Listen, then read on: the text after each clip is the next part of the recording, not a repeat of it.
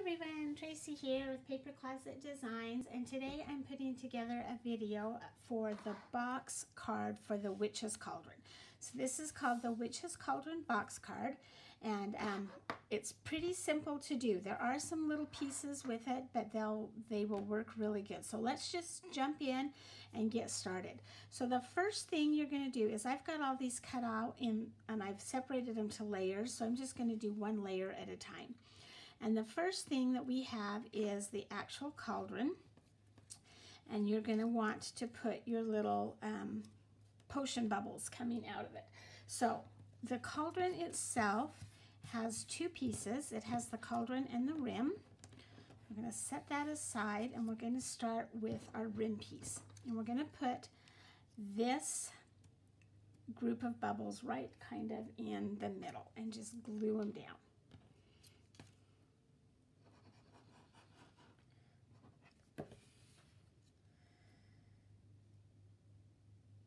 And I want it so that it looks like they're coming out of the cauldron and spilling over. So like that.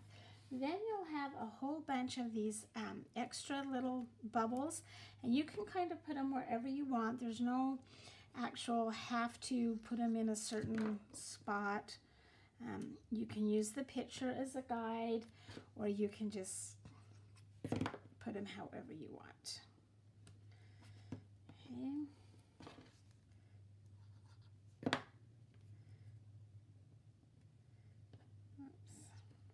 On there.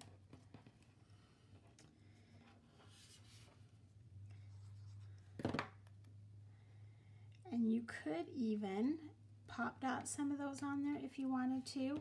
I cut mine out of 3 different colors of green, but you can mix and match or however you want to do it.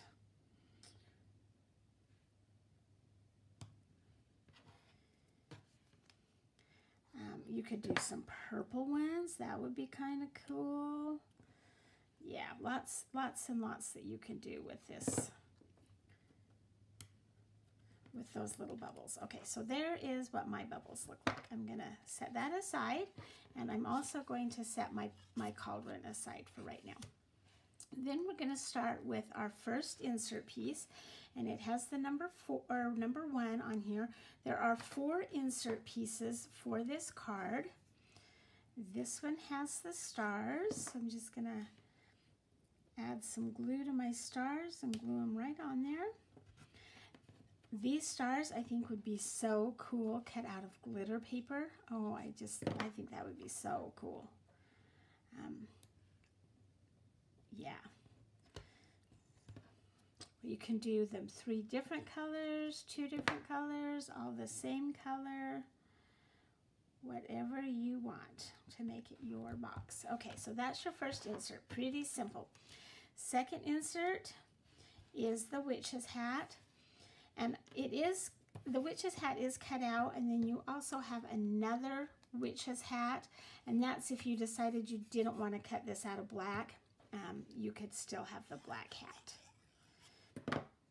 Mine's out of black, so I could actually skip this piece if I wanted to, but I'm going to add it anyway. And the little hat, this does have some small pieces, like I said, but your Cricut machine, your Silhouette machine will cut them out without any problem. And then I just use my little skinny quilling bottle for my glue. If you had like a Xyron sticker maker, you could use that as well. Okay, so that's your second insert. Your third insert is pretty simple. It's just the spider web. There's nothing that needs to be glued on. However, you will want to make sure that you get all of those little pieces poked out. Looks like I have a couple that didn't completely poke out. They're on the bottom. So I'm just going to use my little pokey tool. Okay, so there is section number 3, insert number 3, and then the last one is your insert number 4. This is the last one, and it is the legs. I did not cut the legs out or have a file piece for the legs, so you'll want to cut this piece out of whatever color you want your legs to be. And then you're just going to glue your shoes and the belt buckle. The belt buckle for the shoes is just a little bit bigger than the belt buckle for the hat band. So you'll know which is which because you have two of the bigger ones and one of the smaller ones. I didn't get that quite right on there. And then you're just going to glue the little belt buckle on there. So quick and easy. There is your fourth insert piece. Okay, then you have your back insert piece, and you've got just the green bubbles again. And then this back piece, there's actually two of them, and they're mirrored. So you'll want to cut one direction and the second one a different direction. And you're going to just glue your bubbles right to that piece.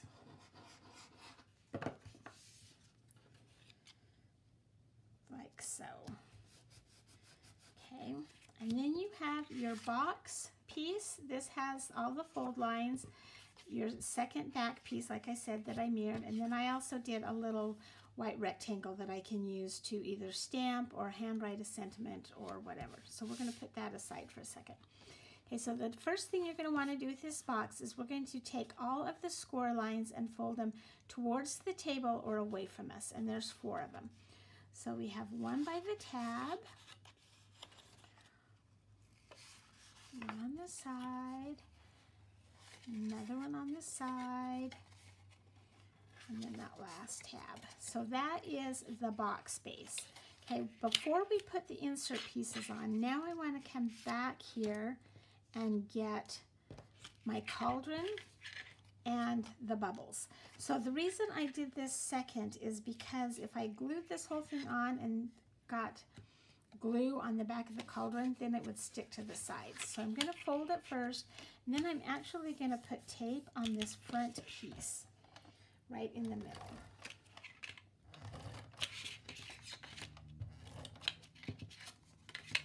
And this box piece is totally symmetrical, so you don't have to worry about the top or the bottom. Either way works. Okay, once we get the tape on, I'm going to go ahead and add my cauldron, and I want the legs to come down right along the edge of that box piece. And then I'm going to take my rim piece, and you could just glue it down. I'm going to use some pop dots on it just to kind of pop it up, give it a little bit of dimension. So,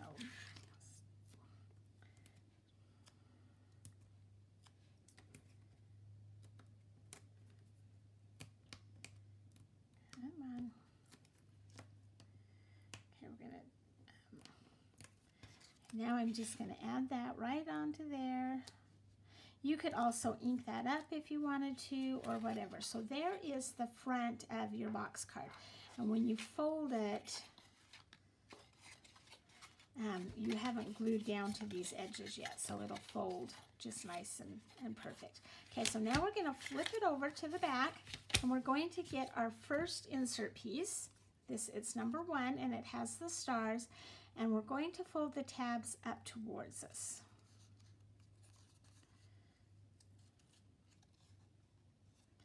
I'm going to flip those over, and I'm going to put glue or tape on the back side of those tabs.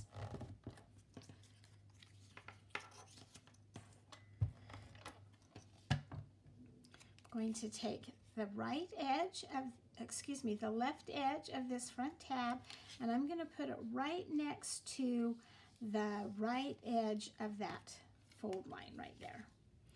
Match up the tops. You don't want to put it on the fold line. You want to put it next to the fold line. Okay, we're going to fold it over. And fold that over, the edge over the top of it so that it gets that glue. And just fold it both directions.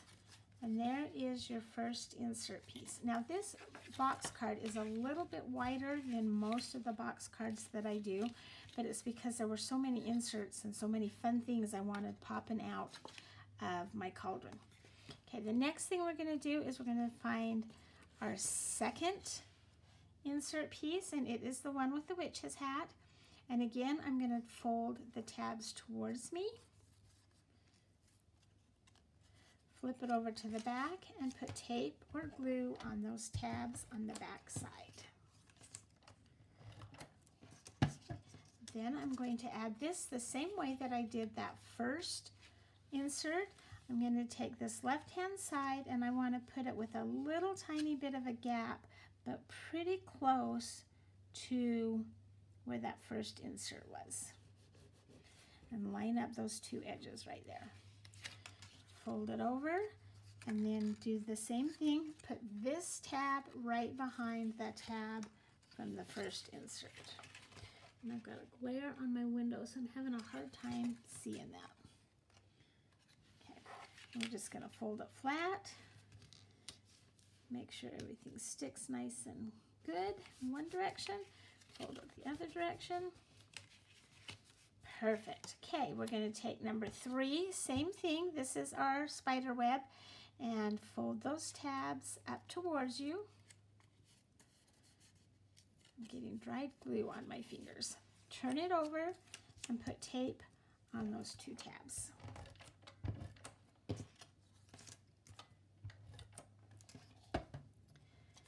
Again, open it up. Put this tab right behind the second insert piece with just a hair width of a gap. Press it, fold it over. You want to line that up. Press that. I fold back and forth a couple of times after every insert that I put so that I get a nice firm grip. Okay, then last we're going to do number 4. Again, fold the tabs up towards you. Flip it over and put glue or tape on those tabs.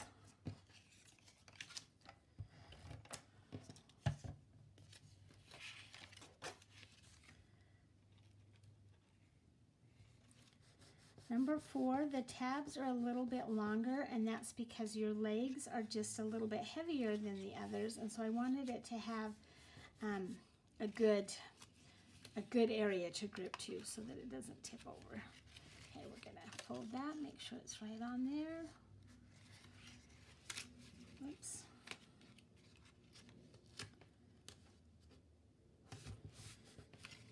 Press both directions a couple of times. Fold it over or flip it over, and there is your little legs in your box. So now what I want to do is I want to take my back piece that has the bubbles on it. I'm going to turn it over. I'm going to open up the tab, and I'm going to put tape on that first tab right along there. I'm going to take my insert piece and just lay it right next to the score line. Fold it, make sure that it folds down, and then we're going to do the same thing.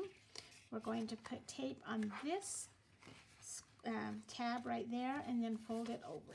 So let's fold get everything out of the way.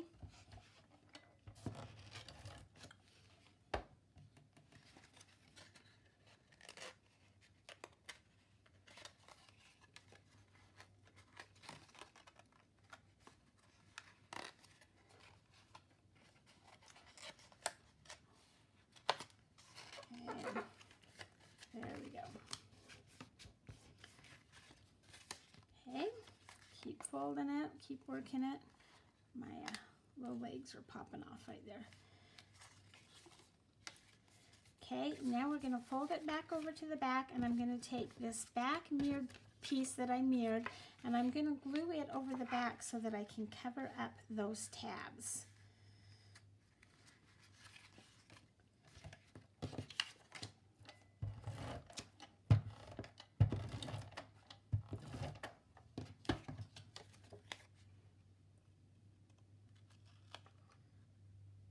I do think I'm going to need to fix that file right through there so that it folds completely flat, and I will do that. Your piece will have it fixed. Okay, and then last but not least, if you want to add a little rectangle to the back so that you can have a place to stamp an image or a sentiment or write a note or whatever, you can do that. Just right there on the back. Okay, and there is your Witch's Cauldron box card. Folds flat, stick it in an envelope to mail it, and then when the recipient gets it, they can just pop it open and keep it on their desk or mantle, windowsill, whatever. Thank you for joining me today. I hope you've enjoyed this video. Please hit subscribe down below so that you don't miss any of my videos, and have a great day.